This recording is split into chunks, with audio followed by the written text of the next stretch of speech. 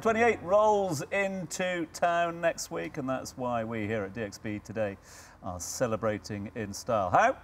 A bit of a sort of sustainability lifestyle special with a nod to COP28. So we've been talking about how you can change your life and your lifestyle to become more sustainable. Now we're going to look at it from more specific areas, if you like. What about the areas of nature? What about the areas of the indigenous surroundings, be they coastal or otherwise here? Well, who better to ask than the team from Emirates Nature-WWF. The head of climate at Emirates Nature-WWF is Nadia Rouchdy, who is our next guest here on the sofa. Thanks so much indeed for being with us. Thanks for having me. And A, thanks for being with us. B, thanks for being us at what must be the busiest time of year for you. Head of climate at Emirates Nature-WWF, COP28 knocking on the door at the moment.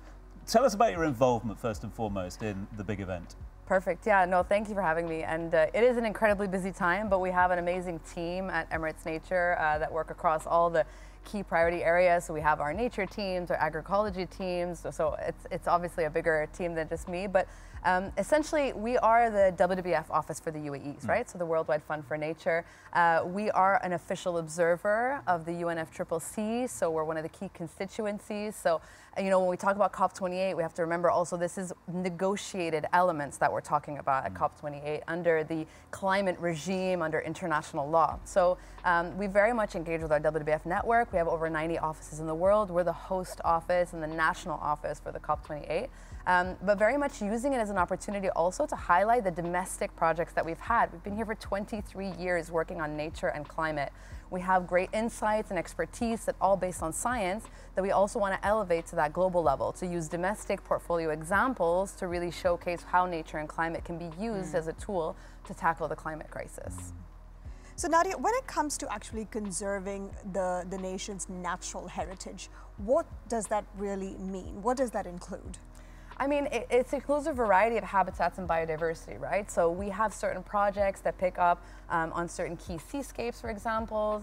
We work in Abu Dhabi and Abu Dhabi and seascapes. And so it's really about prioritizing nature, restoring nature, and also identifying the tools that it can also bring in terms of having climate positive outcomes, right? Carbon sinks like mangroves, etc. And I think at the end of the day, it's really about making sure that what we do is nature positive and climate positive, but also that supports resilient communities. Going back to COP28, are you going to be present in the green zone? And if so, how can the public get involved with what you're doing? How can they learn about the project? Is that what is COP going to become? What zone are you in? You know, is it? Oh, it is already. Is it a zone off already? Oh, it is a zone. If you got blue, everyone's got blue. Have you got green? Yeah. So it might be a zone off, but I mean, at the end of the day, look, the great thing about this COP also is that there's going to be massive engagement from the private sector, right? So green zone, whether you're green zone or blue zone, you have an opportunity to engage. I think the beauty also of the green zone is that local communities, youth, I mean, regular people can engage, right? And I think this is the opportunity to also understand what is a COP. I think to your point, Absolutely. Right? What are we coming and talking about? I think we often forget about that. So if I just take a step back, we're talking about negotiators at a party level, at the country level, coming and negotiating how are they going to deliver the world to be under the 1.5 threshold target that we've deemed as, you know, the safe limit for climate warming, right?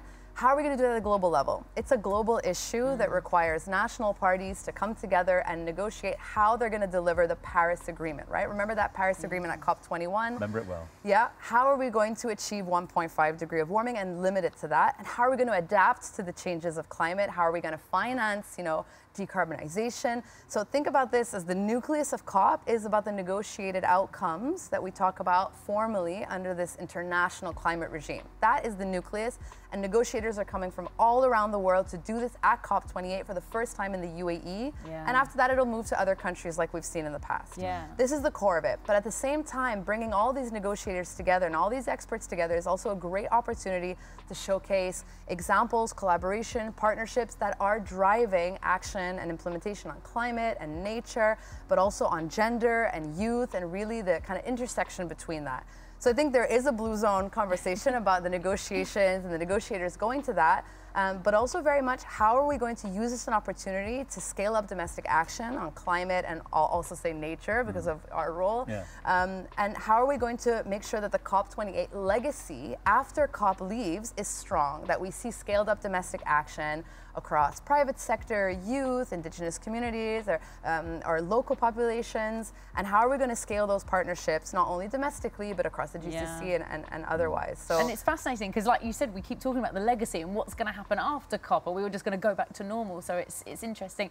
I wish we had more time with you. We don't. But before we let you go, like, how can people get in touch with you and get involved with you and your projects, be it COP28 or otherwise? We have amazing programs. So, for example, our Leaders of Change program is really about mobilizing youth in the community to really push forward on citizen science examples. But I also think for COP28, come to COP28. There's, day passes are fully free and available. It's all going to be on the expo site.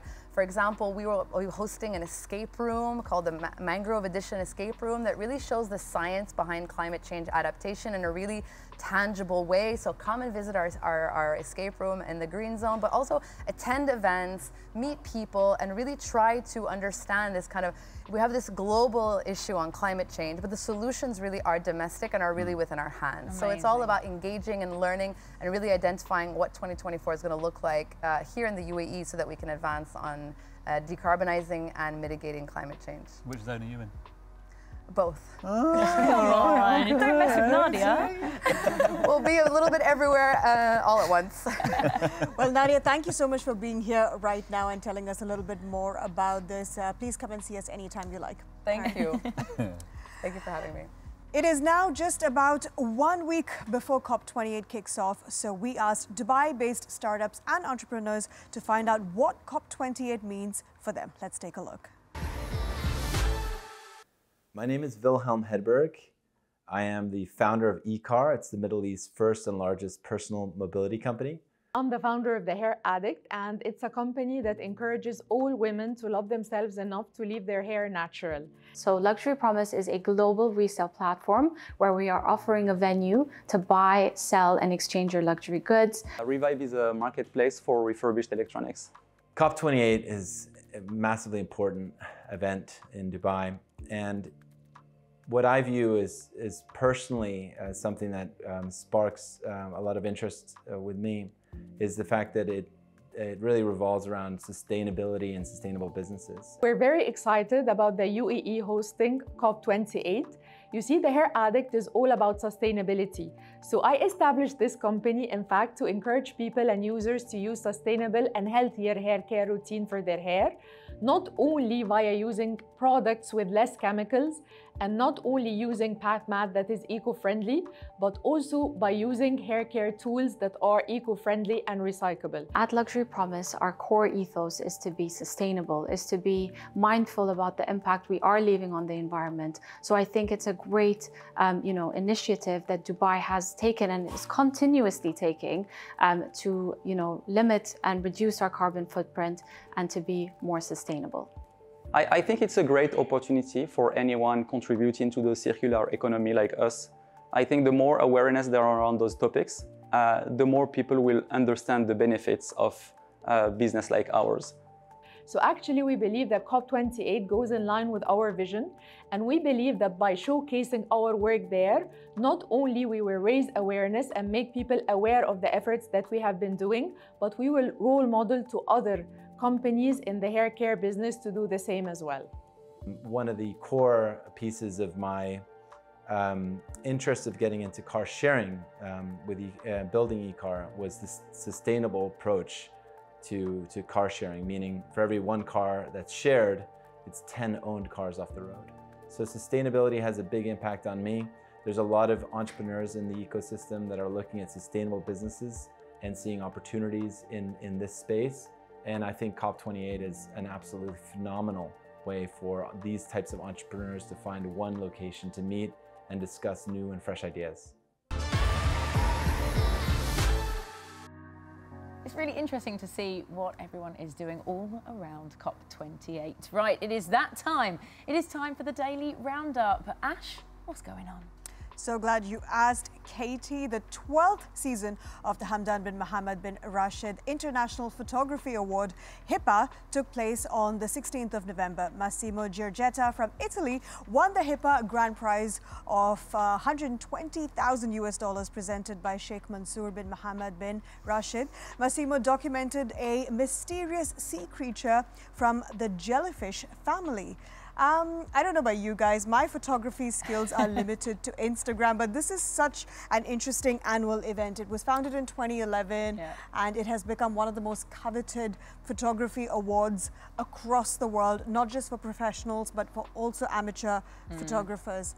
How would you describe your photography skills, Tom? I have none. Not as good as Massimo. But have you seen the image, though? It's absolutely fascinating. This jellyfish is almost like completely, what's the word? Transparent is the word I was going for. And it's actually got other sort of marine life inside it. It looks like an animation. It's fascinating. Yeah, because it's one of those sort of secrets of the deep, isn't it? You know. So there's two reasons that I would not be taking a photo like that. One, it's underwater. And only scary monsters like that should be underwater. And the other was, it's almost alien in its sort of perceivable. Here I was just showing it to everyone at the moment. And as you say, that don't look like a photo. That looks like... That's actually marine life inside a jellyfish. I'm glad he won. For sure. Congratulations. $120,000, definitely worth it. I bet, Tom, all the pictures you have in your phone are of the parking spots in the mall. This is quite true, Ash. And your kids, maybe. You know me far too well. No, more parking spots. I just enjoy going through your phone when you're not looking. That's all. Right, okay. Well, could find some interesting stuff, that's for sure. Anthea, are you a photography enthusiast? I absolutely love photography. I definitely couldn't take something of that standard, unfortunately. But it is really interesting to see what lurks beyond in the deep. There are lots of crazy creatures down there.